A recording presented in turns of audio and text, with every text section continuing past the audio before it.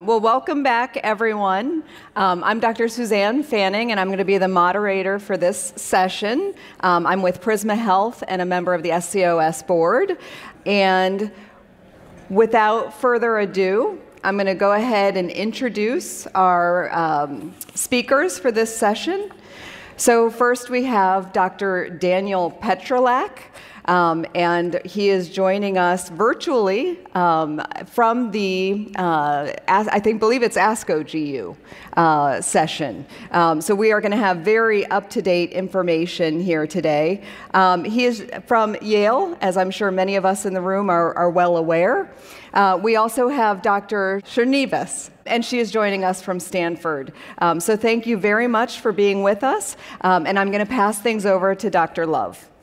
Before we start getting into your chalk talks and kind of reviewing where we are with these three things, just a touch base about what was presented, what is being presented there right now. Dan, what I'm hearing the most about, even it was commented on in the breast session by Dr. Burstein, is more data with PARP combined with hormones, which is what we saw last year with both niraparib as well as olaparib. Now we're seeing talazoparib. It looks like what was seen with the olaparib trial. Any comment there? That seems like a really important study.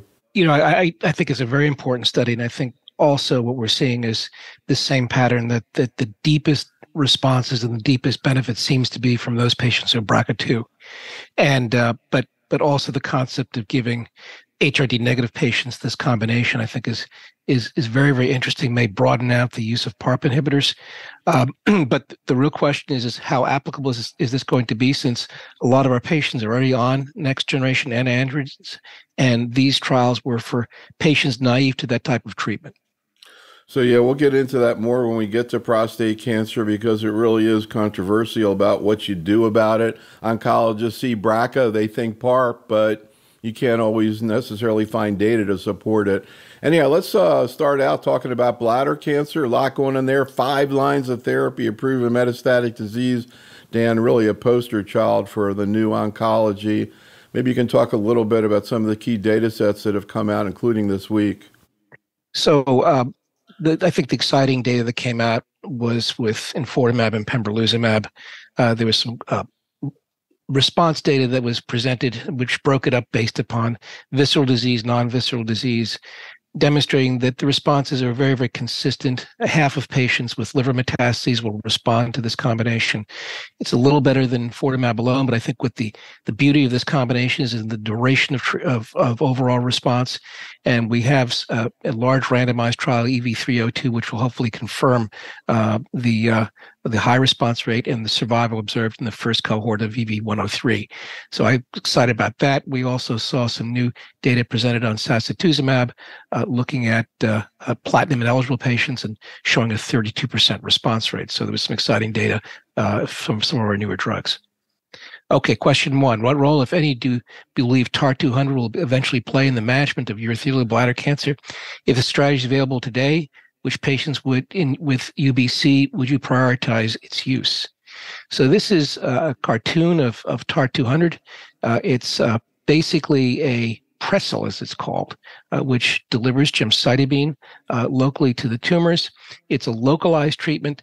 Gemcitabine does not cross the urothelium into the bloodstream, so it's very, very well contained.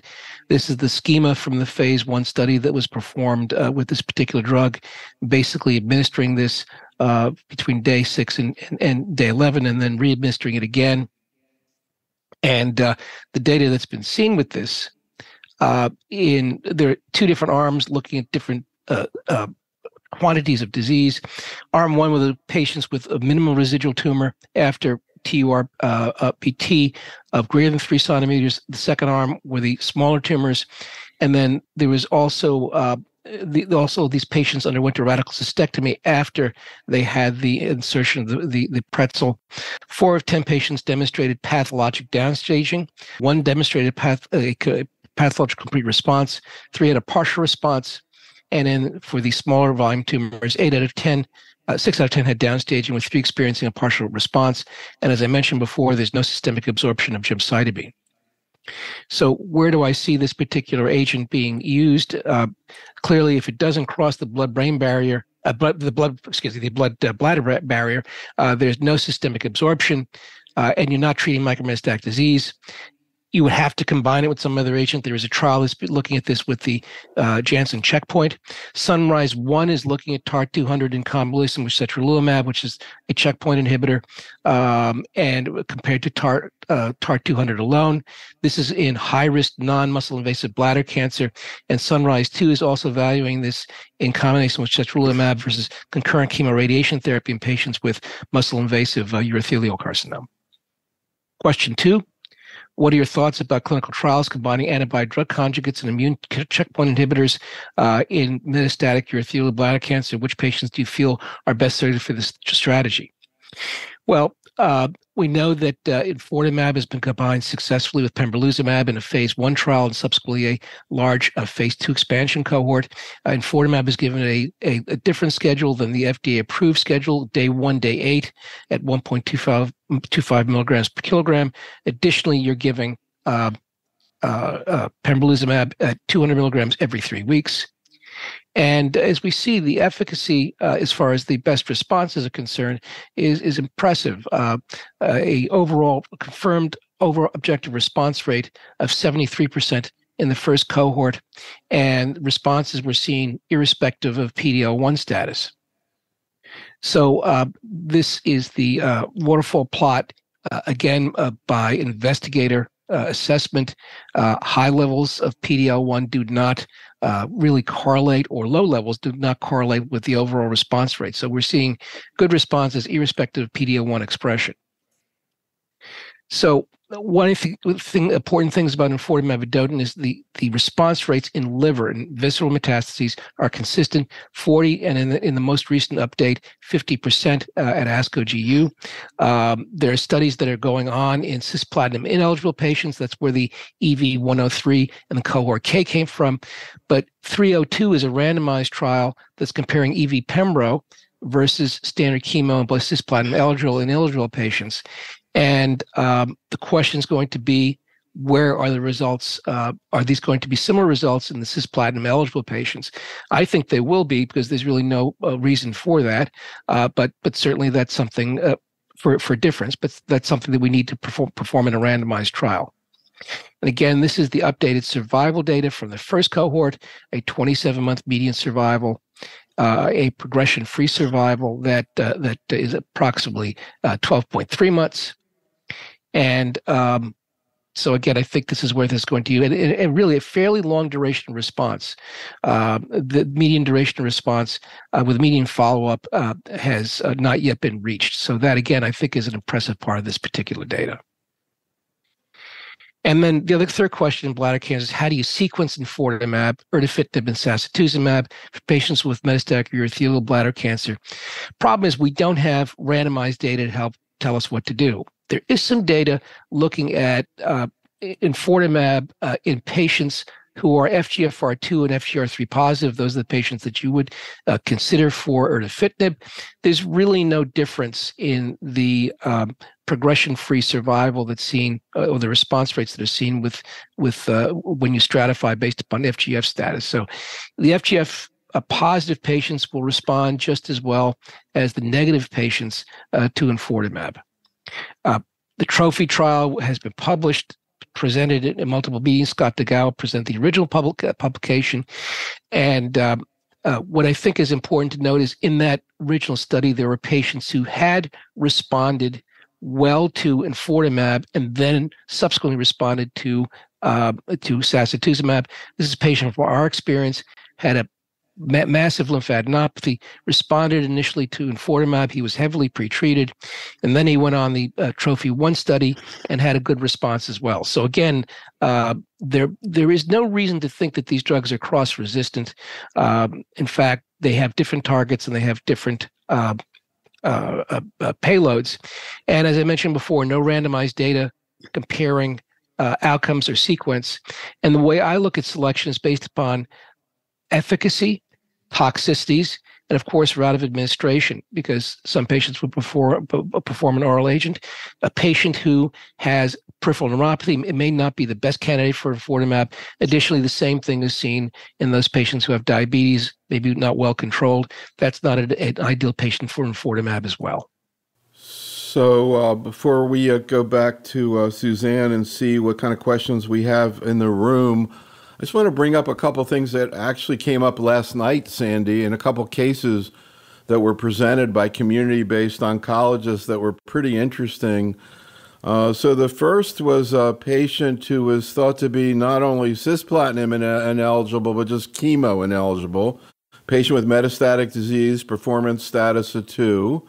So one of the questions I'm going to ask you in a second, Sandy, is practically, clinically, how do you define cisplatin eligibility and chemo eligibility? This patient was thought to be ineligible for neither. And interestingly, the doc actually managed to get enfortumab and pembro paid for, and that's what he treated the patient with. And everybody on the faculty sort of took a deep breath and said, whoa. But on the other hand, I pointed out the fact that in a way he was kind of really just getting the next 2 therapies that he would have gotten anyhow. So maybe it wasn't that radical. But anyhow, just curious, Sandy, about how you approach, you see a lot of older patients with comorbidities. And if you could, would you be using this exciting combination that Dan just talked about of IO, plus enfortumab? So cisplatin ineligibility is fairly straightforward. You need to have a good renal function defined as a creatinine clearance greater than 60. We give a lot of hydration with cisplatin, so we want people to have an adequate cardiac function, and you want to have them not have neuropathy and hearing loss. So these are the main criteria for cisplatin ineligible. You could give carboplatin, and carboplatin eligibility would be for patients whose GFR is somewhere between 30 and 60. So that's if you go below that and you have a poor performance status, that's truly what chemo ineligibility is. And today for those patients, I think the standard would be to consider giving them pembrolizumab as a single agent. I'm surprised that EV plus pembro was used and approved. EV has been, most of the trials done with EV have looked at a creatinine clearance greater than 30. Once it gets approved, where I would use it is, I think the biggest asset for this combination is its rapid duration of response. So if somebody is symptomatic with a large liver burden, I think using EV plus pembro would be a very reasonable choice. We also have carboplatin gemcitabine being followed by AVI maintenance for patients who are cis ineligible. So that's a great point. Dan, I'll ask you in a second, but I want to just bring in another controversial case last night that also got the faculty like, whoa, which was one of the docs again presented a patient who'd gotten chemo and avelumab in terms of first-line therapy, then had progressive disease, FGFR negative, and the doc gave the patient sacituzumab rather than enfortumab, which is what I hear all you saying, use enfortumab first when you're using an ADC. And she goes, well, I've given a lot of sacituzumab in breast cancer. I've given it to a couple patients with bladder. It's very well tolerated. I've given enfortumab. I've seen side effects. So I use sacituzumab first. And of course, the faculty, was like, oh, well, there's better data with enfortumab. But anyhow, these practical issues come up. Dan, any thoughts about these two cases? Well, I think the first case, I've actually gotten enfortumab pembro approved for some patients who've requested it, and it's not been any difficulty. Just as you're saying, you're just giving both drugs at the same time. They're both FDA approved for bladder cancer. So I don't think it's that much of a shocker, particularly in the visceral disease patients. That's where we really see the biggest difference, and I think that's what's going to drive the survival benefit in favor of EV pembro in the EV302 study. So I think that's one point, but the sacituzumab point is a very, very interesting one because this drug is already in the hands of the breast cancer docs and it's out in the community, whereas enfortumab is only approved in urothelial carcinoma. You have to be very, very diligent about monitoring neuropathy and skin rash. And so perhaps it's an easier drug in somebody who has the experience with sacituzumab in breast cancer. And as I mentioned before, there is no cross resistance, at least theoretically there isn't. And in our experience in Yale, when we look back at our data, it's still the similar response rates one way or the other. So the question of sequencing is going to come down to biological markers, which we don't have at this point. So I'll turn it back to Suzanne and see if she has any questions. Just to point out that the idea of an IO plus chemo, later on when we talk about our lymphoma session, first-line therapy, Hodgkin lymphoma, brentuximab plus chemo, first-line therapy, diffuse large B-cell that's being certainly looked at, POLA plus our chemo, so it's certainly not a new concept. Suzanne, any questions that you have about bladder cancer or the audience there? Yep, we don't have anything from the audience just yet, but as we talk about EV and Pembro, you mentioned the creatinine clearance of 30 for EV. You also talked about diabetes and peripheral neuropathy. Are there any other populations that you are leery or steering away from this combination? Any other comorbid conditions? The only one I would think of is obesity. You have to be very careful with blood counts in those patients. Those patients I've got into trouble with, and that also, of course, would be perhaps precipitating diabetes as well, or worsening it. So I think that's the only other situation I would be very vigilant with. One other issue that came up last night, it's amazing for docs in practice. A lot of them haven't used these drugs, erdafitinib, for example. I'm curious, Dan, what do you say to a patient, or what do you think about when you're about to start a patient on erdafitinib in terms of the phosphate level, in terms of side effects? What are some of the things that you're thinking about when you start a patient on this drug, Dan? So erdafitinib, I would say it's something like enfortumab. You've got to monitor the patient carefully. Fatigue is a big problem. They have to have retinal exams because of the risk of central serous retinopathy. So you have to make sure that you get a good visual history. You've got to work with an ophthalmologist with this particular drug as well. So it's a little bit more complex than using the other agents. But nonetheless, the response rate of erdafitinib is about 40% in the FGFR3 positive patients. The trouble is finding an FGFR3 positive patient because they're not as common as I think people thought they were at the beginning. So let's move on and talk about prostate cancer. And Sandy, so just as in when we're talking about breast cancer, how much is going on right now with endocrine therapy? A lot going on with hormonal therapy of prostate cancer as well. We ask you to review that, please. So the question that was posed here is, what is your current approach to endocrine therapy for locally advanced prostate cancer in addition to radiation? For patients who choose to have radiation as their primary treatment, as opposed to a radical prostatectomy, the guidelines are fairly clear and straightforward about the use of ADT. So NCCN divides these patients into low risk, intermediate, high risk, and very high risk. So we know that for those patients with very low risk and favorable intermediate risk, the addition of androgen deprivation therapy really hasn't added much, if any, may contribute more to the cardiac mortality. But for patients with intermediate unfavorable risk, the guidelines are clear about using short-term androgen deprivation therapy, which is typically defined as about 6 months of treatment. And for patients with high risk, randomized trials from RTOG groups have shown that you need long-term androgen deprivation, and that's defined as anything as 1.5 years to about 3 years of ADT.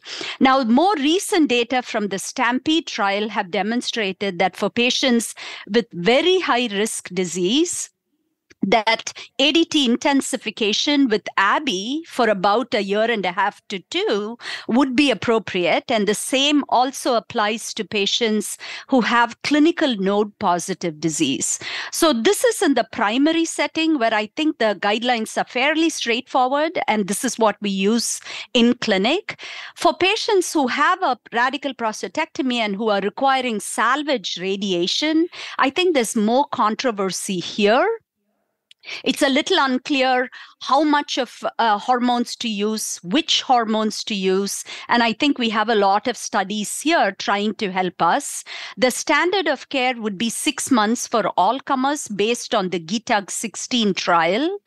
But there's a lot of controversy because based on PSMA imaging, based on very early start of radiation. So we now radiate patients with the PSA of 0.2, 0.3. So maybe for those patients who have a very low PSA, no hormonal therapy is needed. On the other hand, trials such as the Radicals have suggested that patients should get 2 years of ADT. I think it's a very it's a phase where we have a lot of controversy, and there may be over treatment and under treatment. So there are a lot of strategies to escalate and to de-escalate, even based on genomic testing such as Decipher. So really looking forward to these studies to help guide what the appropriate use of hormonal therapy would be in patients undergoing radiation in the salvage setting. So the next question that we were asked to address is, we have many ARIs, so androgen receptor antagonists such as enzalutamide, apalutamide, and darolutamide, all FDA approved in the non-metastatic CRPC. How do you select among these 3 drugs? And has ABI been studied in this setting? So here are the 3 large trials. So all of these trials were in the non-metastatic CRPC, which was defined by conventional imaging.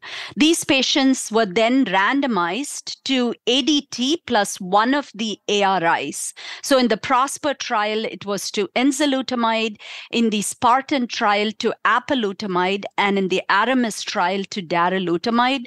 All 3 trials had very similar design, and their primary endpoint was metastasis-free survival. And all 3 trials met their endpoint and also had improvement with OS and improvement in quality of life.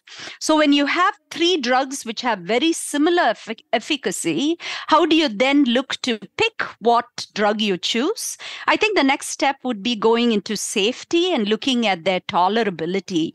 So drug discontinuation is a good surrogate for safety.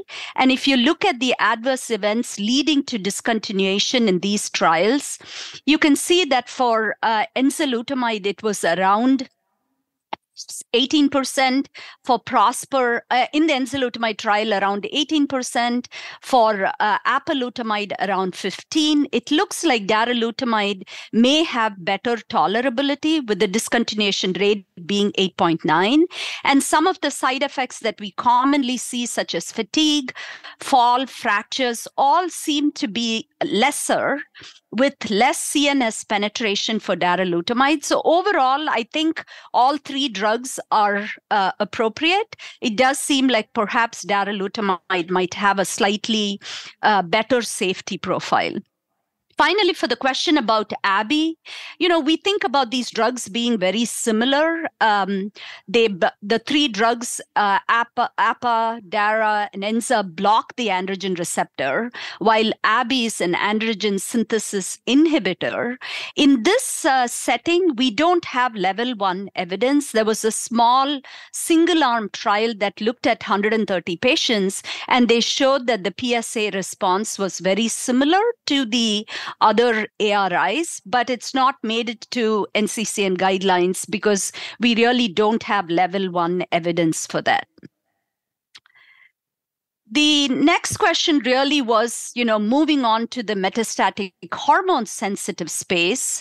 We have so many options, and how do we pick in the clinic? Do we do it based on volume? Do we do it based on symptoms? My overall take is that ADT is the backbone for hormone-sensitive prostate cancer. And then in the late 1990s, the addition of docetaxel to ADT sort of changed the standard of care. And we now know that doublets, either with doci or abi, improved overall survival. There was a lot of debate whether you use Dosi or Abi, and the next generation of trials that came on looked at the ARIs such as apalutamide and enzalutamide. Based on these trials, we know that ADT alone is inadequate for most patients, and you should offer patients a doublet, ADT plus Dosi or ADT plus one of the ARSI. It could be Abi, it could be Enza, or it could be APA. And as we were getting comfortable with doublet, in the last year, we have had triplets now in this space. These triplet trials are slightly different, where they look at a backbone of ADT and docetaxel, and they either ask the question about, does the addition of Abi or APA, darolutamide, make a difference? And clearly, triplet resulted in improvement in overall survival compared to doublet. So how do you select? I think volume matters. Patients with high volume disease clearly seem to derive a benefit from docetaxel. And there's also significant heterogeneity in this disease. Patients with de novo disease have a worse outcome compared to your patient who's had a radical prostatectomy and then has a slow rise in PSA and eventually develops metastatic disease. The overall survival between these two groups are remarkably different. You look at chemo fitness like we always do in any disease. You look at frailty, you look at comorbidities. Hypertension is common with many of these drugs. Our patients on 4 different blood pressure medicines. What is their support at home? What is their cardiac health? I think as we have multiple choices, all of these factors are going to come in. I've listed up here there are now 9 randomized trials in this space, looking at more than thousands and thousands of patients, all demonstrating that ADT alone is not adequate and you need ADT intensification. So my sense is that you can look at the hazard ratio. They all have an improvement in overall survival with ADT intensification. So if I see a patient who has de novo high volume disease who's chemo fit, I would employ either PIS1 or Arasens and pick the triplet. But otherwise, for most of my patients with metastatic hormone sensitive disease, I'm going to be picking an ADT doublet, whatever drug that I'm comfortable with, and to be able to give patient that ADT intensification. So a couple questions for Dan, and then we'll let Sandy continue with sort of part 2 of prostate. Dan, a question from the chat room, Ishmael. Is there still a role for CYP-T? Yes, there is. And that's metastatic castration-resistant disease. So we're talking more about hormone sensitive, but there is still a role. It does improve survival by about 4 months. Generally, this should be for those patients who have low volume disease. The patients who have PSAs less than 22 tend to benefit more. They should not have visceral disease as well. So as a first treatment at castration-resistant relapse, that's, I think, the place to use it. So another very simple question, Dan, you hear a lot of people talking about the triplets, Arasens. Do we have any data that docetaxel adds anything to ADT plus novel hormonal therapy? Well, yes, we have so we don't have, unfortunately, we don't have a randomized trial that can really, you would need a 3-arm study that compares monotherapy with an antiandrogen to triplet therapy with docetaxel to docetaxel alone. So that really would be the conclusive proof. But Karim Fizazi actually showed a very nice little bar graph showing the increments in overall survival. And clearly the longest improvement in survival comes from the PIS1 study as well as the Arasens study. So these patients are still surviving longer. Whether you could achieve the same thing with sequential treatment is unclear at this point. But it does seem, at least in those particular trials, those patients do better. So Suzanne, any questions in the room? Yes, we do have several. So one question is, any role for docetaxel after salvage radiation? In the adjuvant setting, there have been 3 trials that have looked at DOSI with radiation. While there's minimal improvement in time to relapse, there's not been an established overall survival. So I would say probably for now that the use of docetaxel in that setting is not, hasn't gotten level 1 evidence. Another question is, or more of a comment, but shouldn't all chemo-eligible patients get triplet therapy for castrate-sensitive metastatic disease, as most will recur? I think we are now beginning to understand that volume of disease matters. If you look in all of these trials, consistently, patients with high volume disease have a higher benefit from chemotherapy and the triplet. So maybe it is an over-treatment for patients with low volume disease to get chemotherapy, and they may just do well with ADT with an ARSI. And also, you have to remember, too, that there is a difference between de novo versus progressive disease after local therapy. That's a very, very different group of patients. The de novo metastatics do much worse. Why don't we let Sandy continue on now with the rest of our slides on prostate? So I think we move on now to metastatic CRPC. And the question really was, with the approval of lutetium-177 PSMA 617, where would that fit for patients with CRPC? And really just a little bit on Pluvicto or lutetium-177. So this was the VISION study, and it took patients with really refractory disease. These were patients who had had 2 prior ARSI. 50% of the patients even had 2 prior taxanes, both docetaxel and cabazitaxel, and they were randomized to either the lutetium-177 with best supportive care versus best supportive care. And the best supportive care was pre-specified. It could not be chemotherapy. It couldn't be immunotherapy. So that was the design.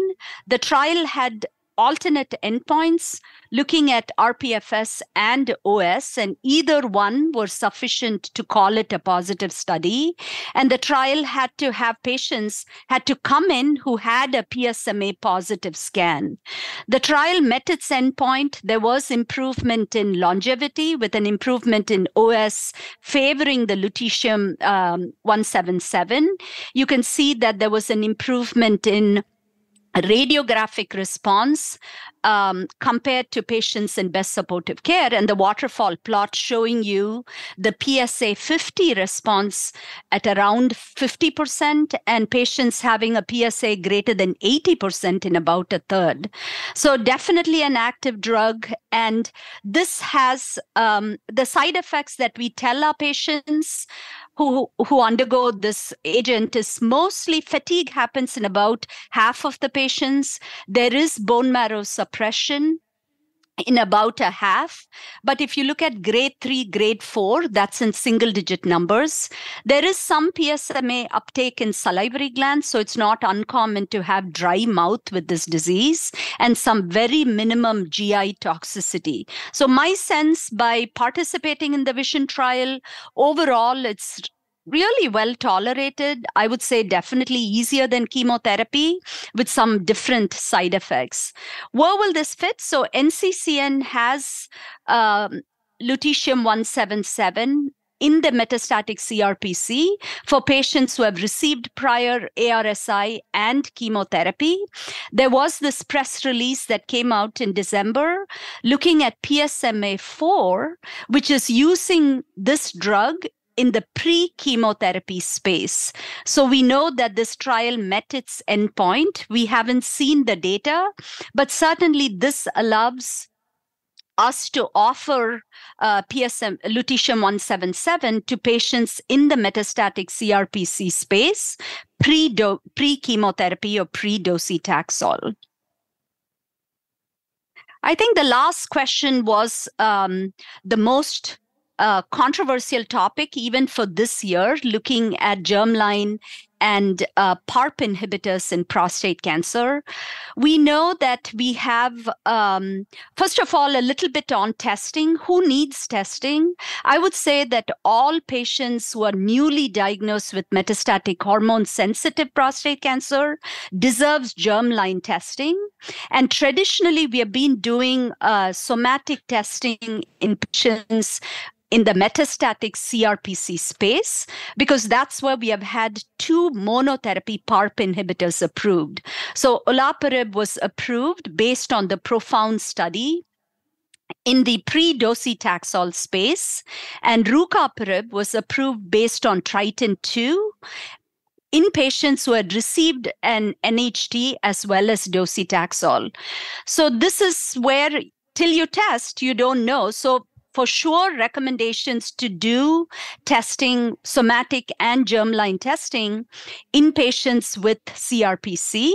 Many of our patients, I think tissue testing is preferred, but if you don't have tissue testing, then doing blood testing, looking for liquid biopsies.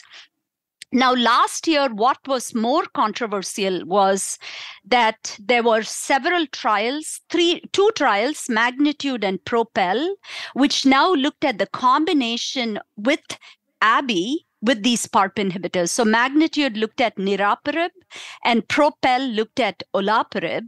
And the interesting thing about this trial was that they looked at all comers. So Propel looked at all comers, and in that trial, they had 20% who were HRRM positive.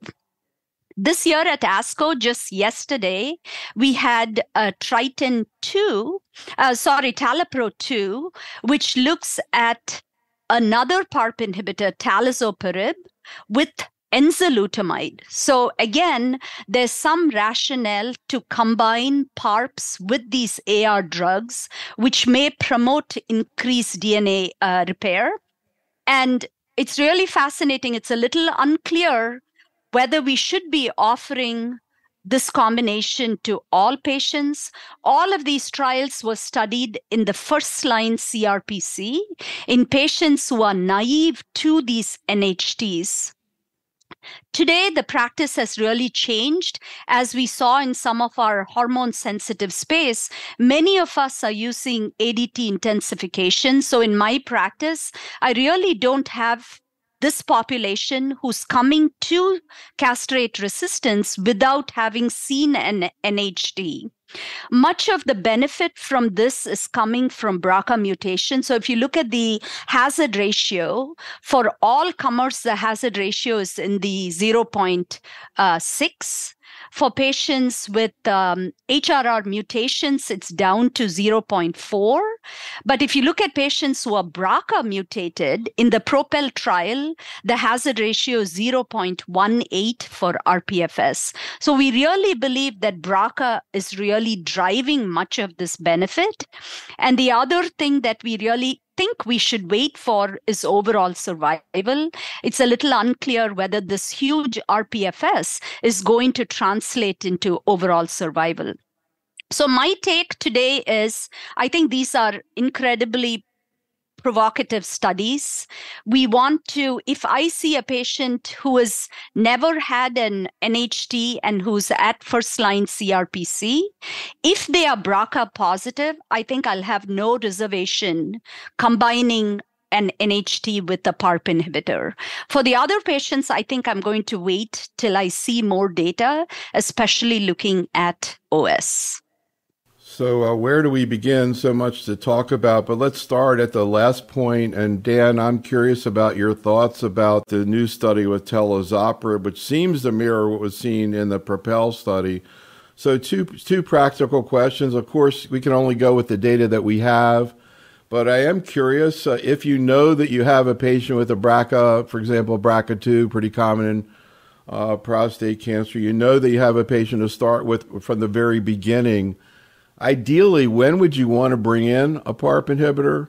Do you have any preference about which one? When can you do it right now based on the data that we have? And then, of course, the big question that Sandy alluded to was, what about these patients without BRCA? Do you think it's, now you have 2 studies showing a benefit. You saw the same thing with ovary. We'll talk about that later.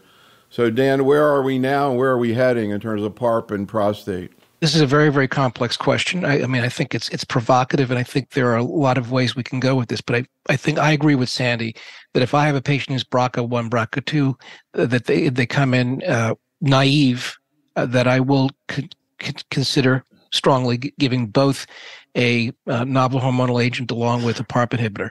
I've had the most experience with olaparib. That's the one I've used the longest. Olaparib is approved for basically a large gamut of DNA repair mutations. It's also approved in patients right after next novel hormonal agents. Rucaparib has a little bit more of a narrow approval indication at this point. They've had to have failed docetaxel as well as a novel hormonal agent. Now, I think the real interesting question that's going to be raised here is what to do about those patients who are already on the novel hormonal agent and they're BRCA positive. Do you continue the novel hormonal agent and add the PARP inhibitor? Or conversely, if they're not on a novel hormonal agent, they progress and they're BRCA positive, do you add the novel hormonal agent to potentially overcome resistance? So I think there are a lot of very provocative questions in terms of how to sequence these agents that come into play. The HRD negative patients, I've got one trial that is showing, RPFS benefit, actually two, one that doesn't. So I'm a little bit less enthusiastic about it, and I would wait, as Sandy has pointed out, for the survival data. So, Sandy, just one other question before we get into the issue of RCC. Maybe we'll come back to some of these other questions we're getting about prostate. But one of the issues, again, that came up in our prostate cancer symposium, one of the first cases we presented was a 96-year-old man who presents with hormone-sensitive metastatic disease. And the doc goes, I'm really not thinking about giving chemo in this patient. But, based on what you were saying about comparative toxicity, the doc wanted to give darolutamide. And yet, it's really approved and combined with the taxane. The faculty's view last night was that you can actually get darolutamide by itself. But I'm just kind of curious, the indication is with chemo, Sandy. Do you ever use darolutamide alone with ADT in a patient, for example, an older patient? I mean, for this patient, I think there are many choices. I think I might go with a monthly LHRH antagonist. They certainly have better, at least there's some data to suggest that they may have better cardiac toxicity profile. And rather than commit patient to a long-acting LHRH agonist, I think one of those drugs may be reasonable. Monotherapy ARIs, they do have issues with uncontrolled estrogen stimulation, that there are issues with gynecomastia. So I think you trade one evil for another. I agree. I mean, while we now have 9 randomized trials telling us that ADT alone is not adequate, I think this is where some personalized medicine come in. You think about the person sitting in front of you, and at 96, if his mortality is going to be more from non-prostate cancer issues, I think controlling his disease with some monotherapy, be it an ARI or some LHRH antagonist, seems a very reasonable approach. So speaking of AR antagonists, one of the other topic that came up with that case and came up last night was the oral antagonist relugolix. Sandy, one of the community docs was concerned about, adherence because it's so important. Have you used relugolix, Sandy, particularly in patients with cardiovascular histories? I've used relugolix quite a bit. I think, yes, it's a daily dosing and patients have to feel comfortable with it. There is co-payment for an oral drug compared to an injectable. But I think the biggest asset that relugolix offers is for patients who we do intermittent androgen deprivation therapy, the recovery of testosterone is just so much faster with relugolix compared to Lupron. So a lot of patients appreciate when you stop the drug that their recovery of testosterone is much faster. Suzanne, any questions from the room? We do. We have several about lutetium. One is a question of, can patients be retreated, and is there any concern of secondary malignancies? So the VISION trial allowed a total of 4 doses, and if patients achieved a complete response or had a great response, they didn't have to get cycle 5 and 6. The outside of the US, I think there's a lot more experience, like in Australia, where they've been using this for much longer than we have. There is some data about retreatment, but I think we have to sort of think about what's the optimum number of cycles patients can get. On the VISION study, it's a maximum of 6. So whether they need all 6, can we, for patients who are not having a benefit, could we stop without giving them all 6? I think as we get this drug more in our hands, we'll understand and learn some of those. The other question, I'm sorry, so one was on retreatment and the second one was on... Any concern for secondary malignancies? I mean, I think these sort of agents have been around in the neuroendocrine field. So Lutathera has been around for a lot longer than Pluvicto. There are reports of MDS and AML. While we have it approved in a much highly refractory population, as we move this drug in earlier lines of therapy, I think we definitely need long-term follow-up about hematologic outcomes. Another question real quick, Dan, before you get into RCC. Patients with bone-only Mets, what comes first, radium or lutetium? That's a great question. I mean, it's really, I think, a question of availability also, because we do have a supply issue in terms of lutetium. I would prefer lutetium first. That's my own preference. It also would depend upon the PSMA scan. Not everybody's going to image positively for a PSMA, but 13% from the VISION trial were not eligible for study based upon their PSMA scans. So I think you've got to look at the clinical situation. All right, well, let's get into RCC. We had, again, a symposium there, a lot of debate about first-line therapy and even second-line therapy. And that's your first question here, Dan. Terrific. So what's the optimal first-line therapy for patients with metastatic renal cell carcinoma, and how does this vary based upon risk status, symptomatology, and other factors? So these are some of the different trials that have been evaluated in frontline renal cell carcinoma. There's Keynote 426, Axi-Pembro, Checkmate 9ER, which is Cabo-Nivo, Javelin, which is Axi-Avelumab, Emotion, Bevacizumab, Atezolizumab, Checkmate 214, Nivo, and Ipi, which is probably the longest one we have as far as follow-up goes, and Cosmic 313, Cabozantinib combined with Nivolumab. So the one thing to point out here is that the patients with intermediate poor risk disease in Checkmate 214 were the ones who developed a survival benefit when compared to sunitinib as first-line therapy right now. In a good risk patient, sunitinib or a single agent, a TKI, is something that's acceptable. But when we look at the different survivals in terms of RPFS, in terms of overall survival, all these have very, very similar overall survival. So there's nothing that really distinguishes one regimen as being more active than the other in this particular situation.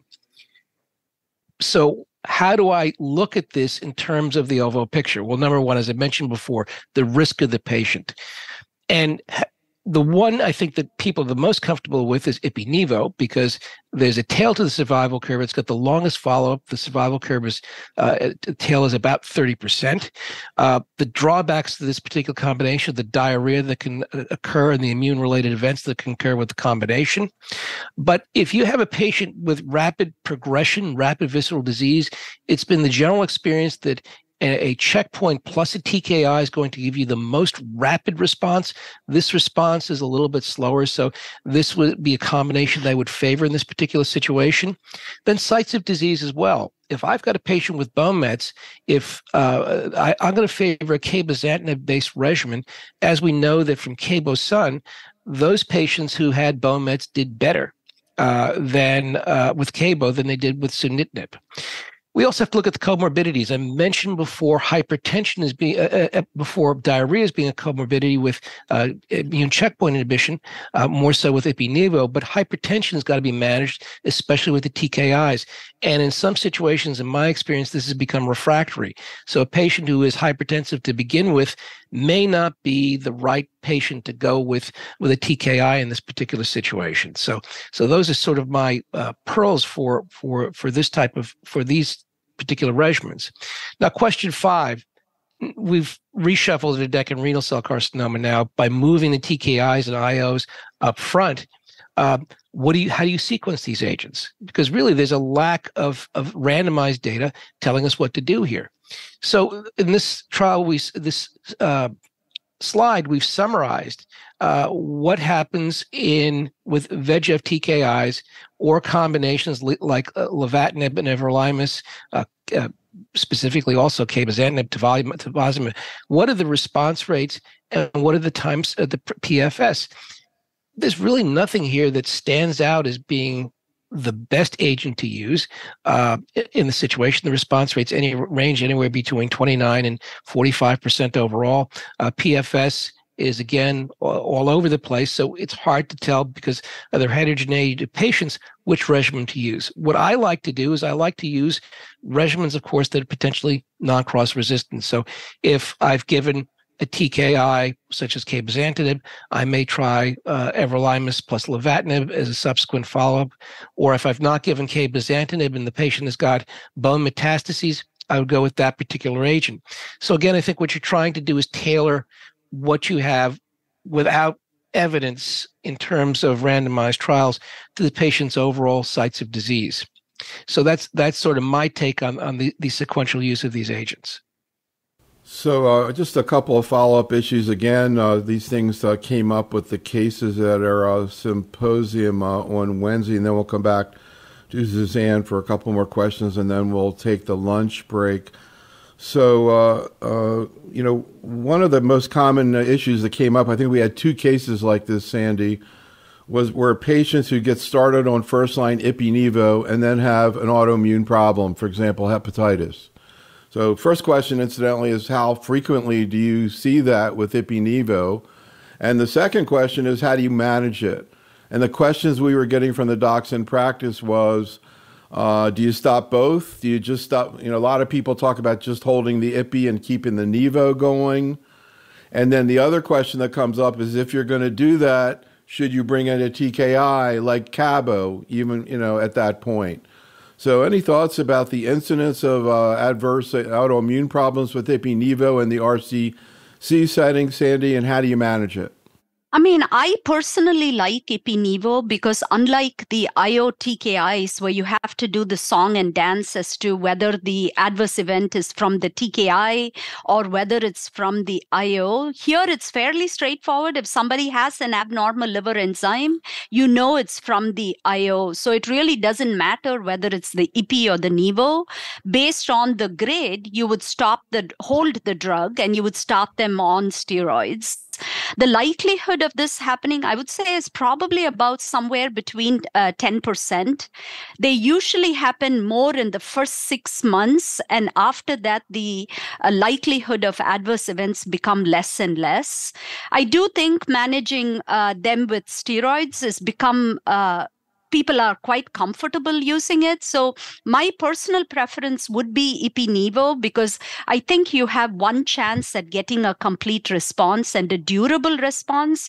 And that's shown, as Dan said, I think we have the longest follow-up with ipi/nivo.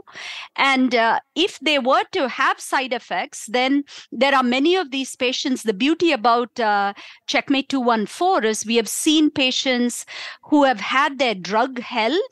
They continue to have a response. So treatment-free interval, I think, is a terminology that's very applicable to the combination of ipi/nivo. So you can safely hold treatment and continue doing surveillance scans on these patients till their adverse event resolves.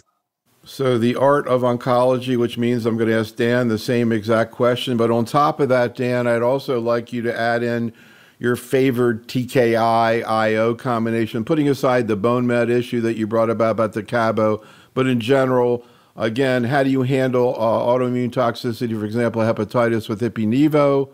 And then what's your favorite TKI-IO combination?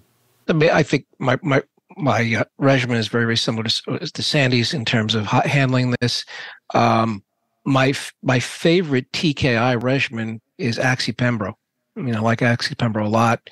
I like Cabo checkpoint a lot as well. But again, I'll use that in an individual situation. Cabo is maybe a little bit more of a difficult drug to tolerate than the other TKIs from a fatigue standpoint. But I like Axi-Pembro a lot. So, Suzanne, any questions from the room? You maybe have some from earlier that we never got to also, I think. If you have good systemic control with immunotherapy and the patient has CNS-only progression, do you continue immunotherapy or switch to TKI? I think the patient needs some sort of local radiation, so CyberKnife or some local control. And then I think continuing IO would not be unreasonable.